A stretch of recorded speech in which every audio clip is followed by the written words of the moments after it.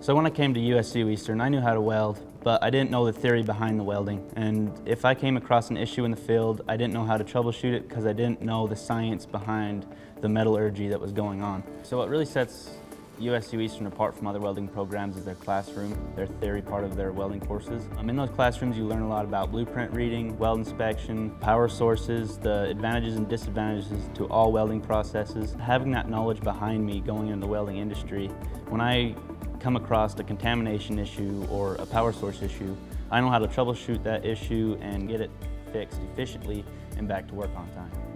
This welding program with the faculty and staff has always been behind me and helped me every step of the way. In addition to my welding courses, I also became more rounded in mathematics, English, and business. Man, this is the place to be. If you're in Utah, you need to be going to USU Eastern. My name's Chandler Vincent and college started for me at USU Eastern.